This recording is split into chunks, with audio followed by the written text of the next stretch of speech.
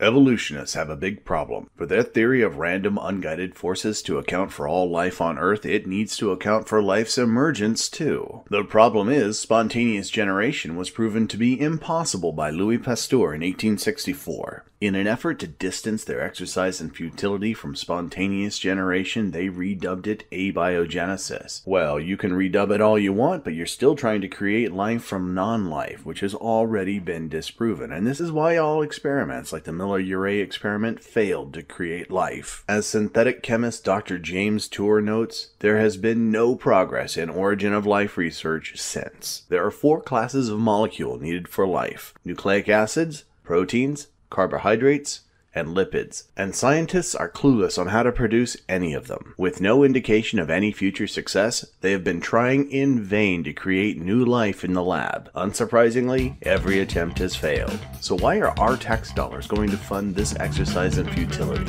I had to investigate.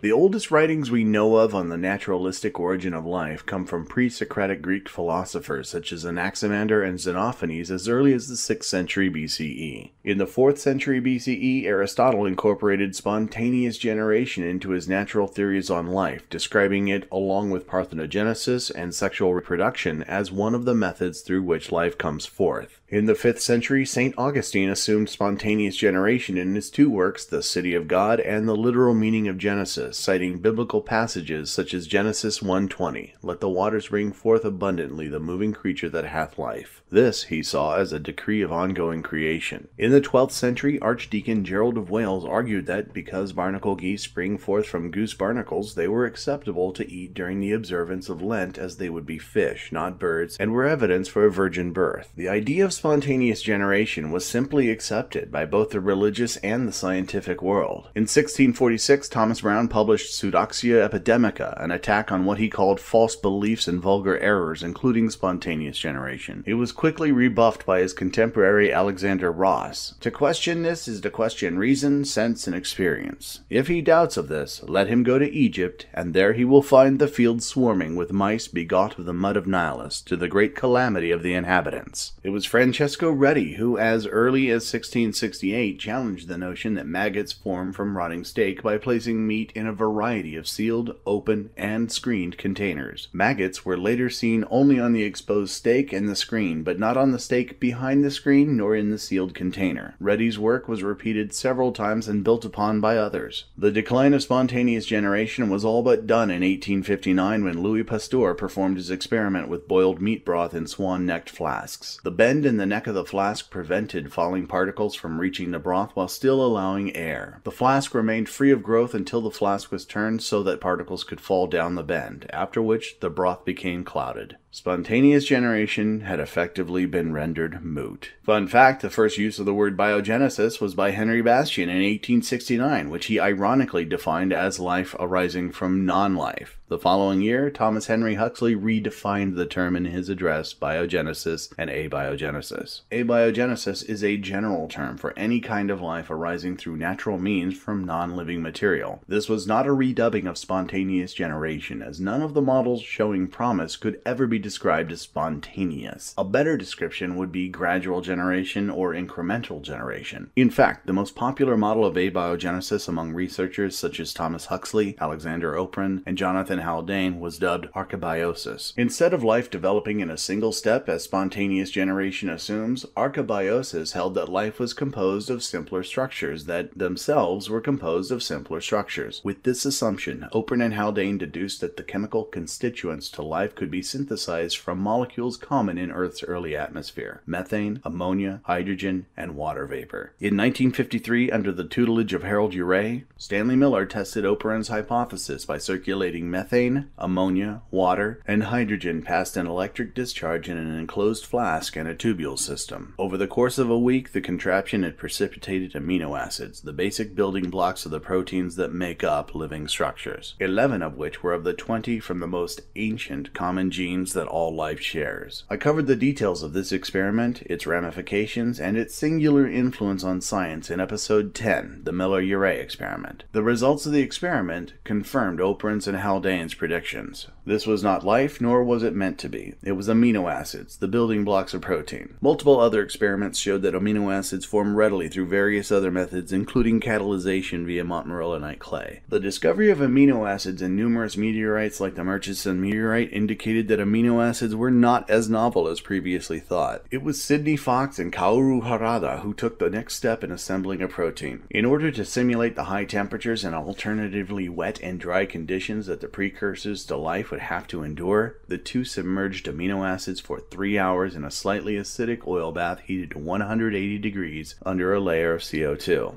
After cooling and sitting overnight, a gray precipitate was left behind. After being filtered, the precipitate was put in dialysis tubing and left in water for 4 days. When the inside of the tubes were observed, polypeptide chains that Fox called proteinoids were present. Their results were published in their paper, Thermocopolomerization of Amino Acids to a Product Resembling Protein, in the November 14th issue of Science. Their work suggested that further research could lead to answers to how anabolic reactions, enzymatic proteins, and nucleic acids were first formed, and in turn how the earliest forms of life originated. Around 1965, Panayotis Katsoyannis at the University of Pittsburgh and Helmut Zahnat at RWTH Aachen University in Germany both independently synthesized the first protein, insulin, through chemical means, but biologists noted that for longer proteinoid chains to be produced, additional chemical reactions needed to occur. This made even the most basic proteins incredibly resource and labor intensive. In 1994, Philip Dawson began publishing a series of papers chronicling his experiments at the Scripps Research Institute in La Jolla, California, resulting in the production of natural proteins. This led to a greater understanding of how proteins fold, but it still utilized the existing protein scaffolding of living organisms. In 2004, Dawson published again, showing that in 6 years, chemical methods of protein synthesis had overtaken native methods in efficiency for creating new and novel proteins. In 2011, a team led by Michael Fisher and Kara McKinley removed vital working proteins from a population of E. coli and replaced them with man-made synthetic proteins. The population immediately began using the new novel proteins to carry out life-supporting functions. Lipids are another molecule that serves multiple purposes in biology, from toxins to making up the bilipid layer in a cell membrane. By 1964, biologists were experimenting with lipid bilayers and restoring them. That year, Alec Bangham published a paper in the Journal of Molecular Biology detailing experiments showing that lipids will automatically align into bilayers after being hydrated. This allowed for experimentation with existing lipids, but synthesizing an actual lipid was elusive.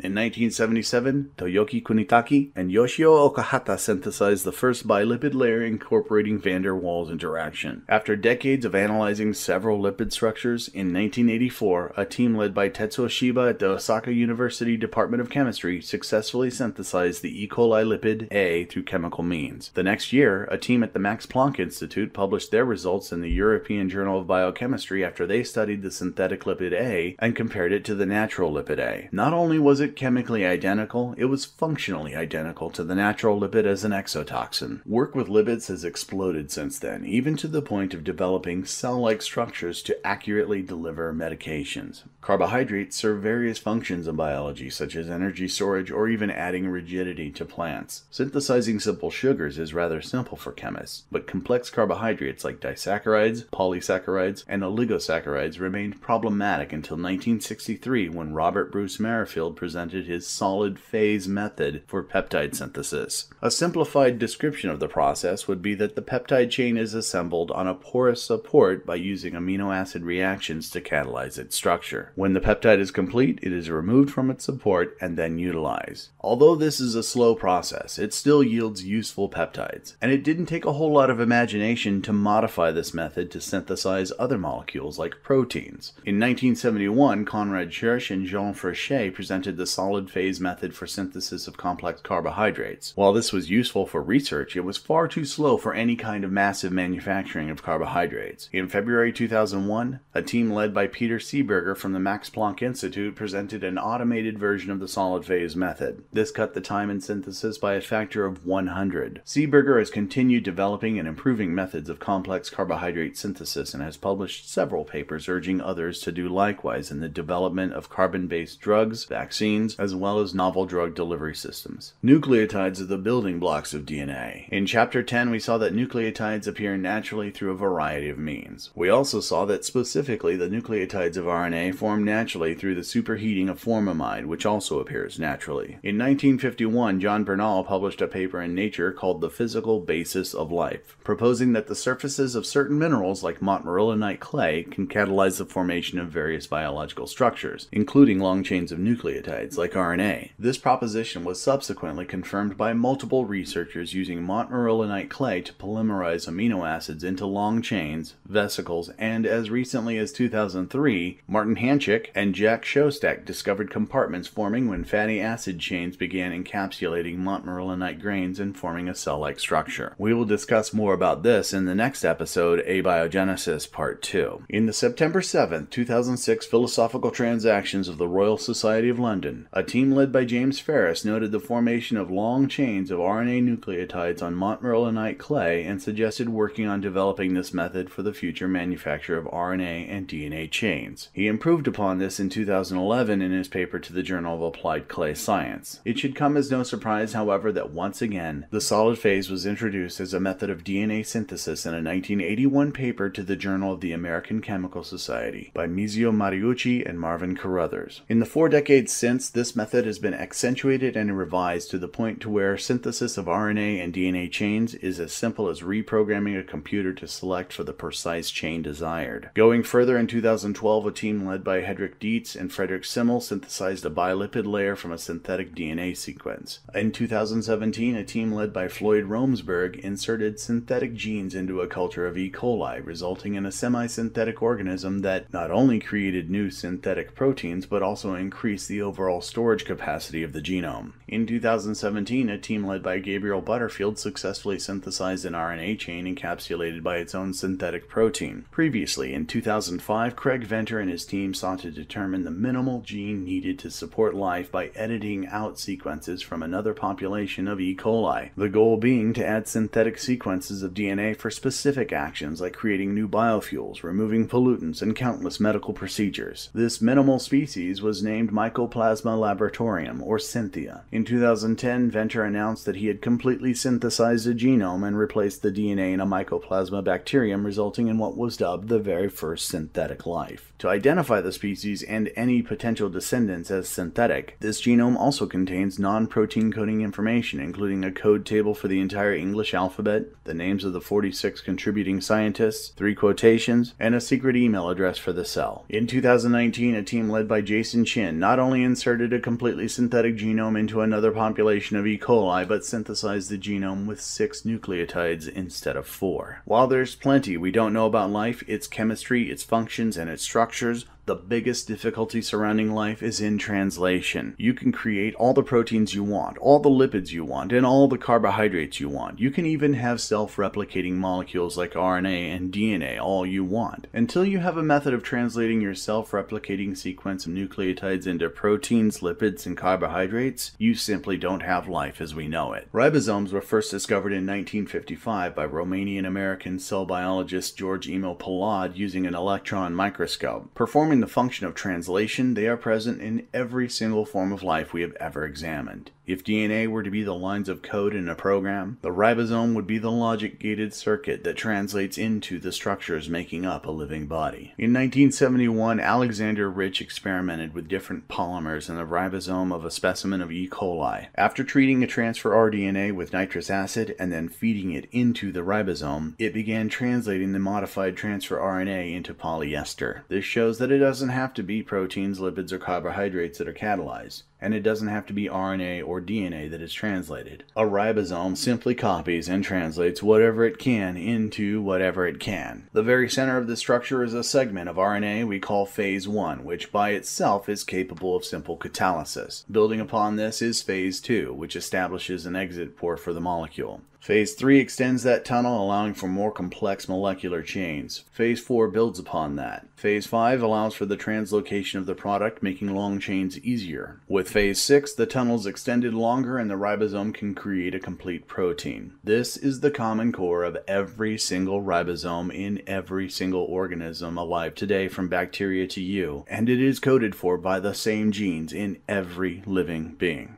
The surprise for biologists, however, was the correlation we see in the shape of ribosomes to the phylogenetic and genetic family trees that were developed from the time of Linnaeus. Building off of the core is Phase 7, which is common to all eukaryotes or organisms whose cell contain a nucleus. This delivered a surprise in 1977 when Carl Woese observed a rudimentary Phase 7 in selected prokaryotes, unicellulars without a nucleus in their cells. It turned out that this version of a Phase 7 was common in many prokaryotes. This observation led to the reclassifying of prokaryotes to two kingdoms, separating archaea from the previously established bacteria. Building from this, Phase 8 only appears in some animals in the form of long strands of double helical RNA called extension segments, which correlate to the phylogenetic tree. All of these modifications, yet the core remains unchanged and even gives us a glimpse into what processes were occurring before life emerged. In 2013, a team led by David Ley from the universities of Oxford and Manchester constructed a molecular machine that would pick up amino acids it encountered and construct peptides or other long-chain polymers. In 2015, a team led by Cédric Aurel at the University of Lyon in France reconstructed a ribosome and then replaced that ribosome in yet another population of E. coli. The new ribosome began producing proteins and the population proliferated. Creating the basic building blocks of life as we currently know them is not a fantasy, it's reality. It also isn't the same as creating life. One, we don't actually know which molecules actually made up the first life, and two, we really don't have a solid definition for what life actually is. I will be discussing both in the next episode. Contrary to what Dr. Tour claims, however, there have been immense advances in origin of life studies since the Mueller-Urey experiment, and yes, we can create all four classes of molecule that he claims we can't. And yes, we can make them function similarly or even better than their natural counterparts.